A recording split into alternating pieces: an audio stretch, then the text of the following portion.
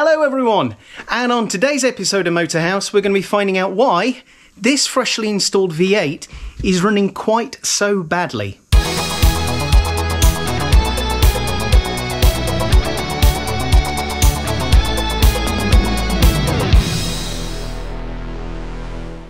Hello everyone, welcome back, and as you can see from my surroundings, we are now comfortably ensconced within the garage and workshop of my old man, and I'm very pleased about that because today the snow's coming down, it's below freezing outside. I would not want to be working on the driveway today. Now, if you've been following the previous videos, you'll know that we've spent the last few months converting Laura, my 110 Land Rover here, from a diesel TDI to a 3.5 litre petrol Rover V8. Just before the new year, we managed to get it up and running and managed to get a couple of 100 miles and a full tank of fuel through. So, yeah, it was wonderful driving around for the first time in my own V8 Land Rover, but you know, something just wasn't right. For whatever reason, it felt absolutely gutless unless you were driving it flat out, and my word was it chewing through fuel, even for a V8 petrol. The first tank of fuel through, brace yourselves for this, 11.1 mpg. Yeah, 11. That's pretty bad, even by my standards. So clearly then, there's something wrong with this engine, and I have my suspicion. My suspicion is that when I was installing that camshaft over Christmas, when it was freezing cold and just wanted the job done, that I'd probably installed the cam with the cam timing out. So a couple of weeks back, came over here, and what do? You enlist the help of the person you trust the most, got the old man in, the Rover V8 guru, to lend a hand with his thoughts. So, with a dial gauge installed and some careful measurements made from the crank pulley, we began trying to look at the degrees, the timing of the cam, see where the cam was opening, where it was closing, and reference that back on a chart. And, well, yeah, my worst fears were confirmed. From doing the cam timing, from doing the investigations, the cam appears to be 20 degrees advanced, which is quite a lot, and probably indicates that when I fitted the cam, I somehow managed to get the sprockets about a tooth out. So how do we go about fixing it? Well, we're here, we're in the workshop, we've got the tools ready. What we're about to do is strip down the front end again, get the radiator out, get the front slam panel out, start stripping down the front timing cover of the engine, and then we'll see exactly what's going on, and hopefully we'll have a perfectly running Land Rover.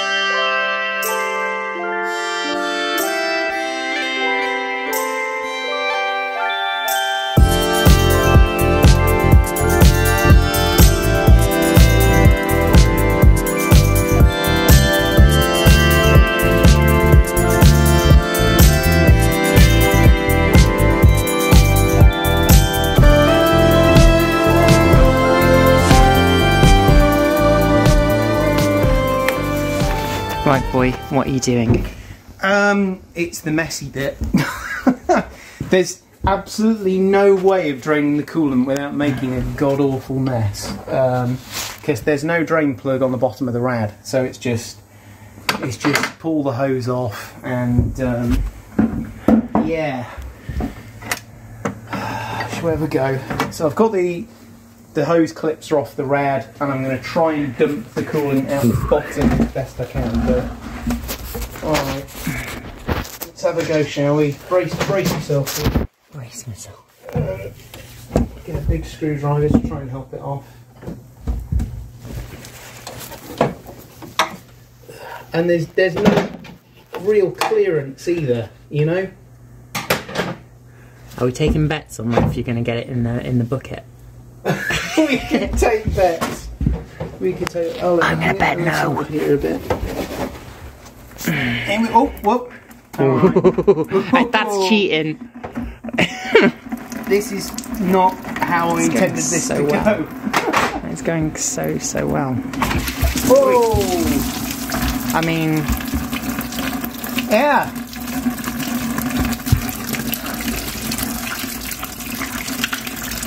It's our way of doing it. Oh, I love this bit. Nah. That'll do.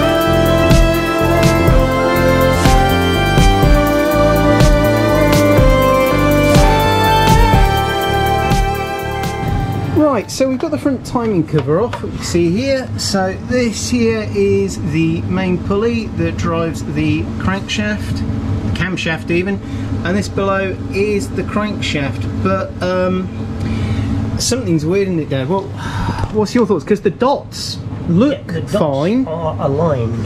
The dots are aligned. I don't know if you can see it here. Like there's that mark just there aligns with, I don't know if it will focus or not, but there's a dot below, but take my word for it, those are lined up. You'd agree with that, wouldn't you? Yeah, but it's not pulling, Robert. I think we should turn the camshaft backwards and tighten that chain. So what's your gut feeling then, Bud? Because I'm confused as heck. No, I am as well, but I think if we turn that back and tighten the chain on the drive part of the chain, it might just alter how we're seeing it. Right, okay. And maybe that's the problem I had in assembly. Yeah. Is that I've lined the dots up, but what, the chain isn't taut. Yeah, on its pull side, you see. Yeah, because you can see that this side is extremely tight. Like I cannot move that, but this side is super slack. Yeah. So, yeah, let's dig in and see what's going on. Later that same evening. Okay, so the prevailing air here is just confusion. It's just absolute confusion, because when we had a look at this, the timing marks were aligned. Now, what's your view on it, Dad? Because it's really bloody confusing, this, isn't it? This doesn't seem to be an original pulley to me. Well, there should be an F stamped on there, shouldn't there? Which obviously indicates front. And I don't know if you can see, there's a dot that lines up on the crank and the cam pulley, but it almost seems offset, doesn't it? And conveniently, it almost seems offset roughly by the amount that we reckon the cam's out by. Absolutely. So I just don't know, like, has this cam and pulley chain been manufactured incorrectly, or? We don't know. It might be an aftermarket one. Yeah. We just don't know. Yeah, because this came out, the snatch engine, because obviously we're pulling the cam out, and the timing chain and pulley looked in really good shape because it was, as you know, a low mileage rebuilt MOD engine. So I thought, let's reuse it, you know, want not, waste not. But we are beginning to think that this timing chain set itself is maybe the problem. So yeah, we're going to dig in some more and find out what on earth is going on. Alright, so as you can tell, we're indoors where things are a lot warmer, a bit more clarity on the situation. We may have an idea what on earth is going on. So if we go over to the workbench, what's the thoughts, Dad? Well, what I've done is draw a line through the timing mark and the centre of the hole. Yep. Exactly 40 teeth on this gear. Exactly 40 So it's teeth. easy to do, isn't it? Yeah. These are 20 teeth apart, line drawn through there. Yep. I've also taken a line through the centre of the Woodruff key Yep. slot here. Yeah, got it. Yep. What I've then done is clamp this steel rule down the Woodruff key mark. Yep. Okay, so with steel rule clamped down, what's the figures then? What are we getting? Well, the steel rule clamped down and this adjustable square, I've got 4 degrees offset, which equals 8 degrees of crankshaft rotation. Okay. Now, it's a pressure casting. I can't see the casting being off. No, me neither. However, Yeah. there is this phenolic fibre gear on here, nylon gear. Yeah. And I wonder if that is on incorrectly. Who knows? Who knows? And what about the slot as well? Like, that could be machined incorrectly, couldn't it? It could be. It looks to be in the right spot, but 4 degrees is not a lot. No. In terms of a machining mark. So the only thing we can do is compare it with a couple of other gears we've got. Yeah, well, I've got some others at home, and I've got a nice duplex gear set as well, so we can check that. But here's the question. We thought we were 20 degrees out with the cam altogether, weren't we? 20 degrees advanced, I think, is what we measured. Yes, it or was. Thereabouts. It was thereabouts. I'm not going to commit to anything until I've seen another known gear. We can speculate all day long. Well, there you go. You've heard it here. There's non-committal from day one, but we're going to wrap it up here. We're going to call it a day. It's time for some tasty food. I'm going to go back home, dig my timing gears out, and we'll see you next time on another episode of Motor House.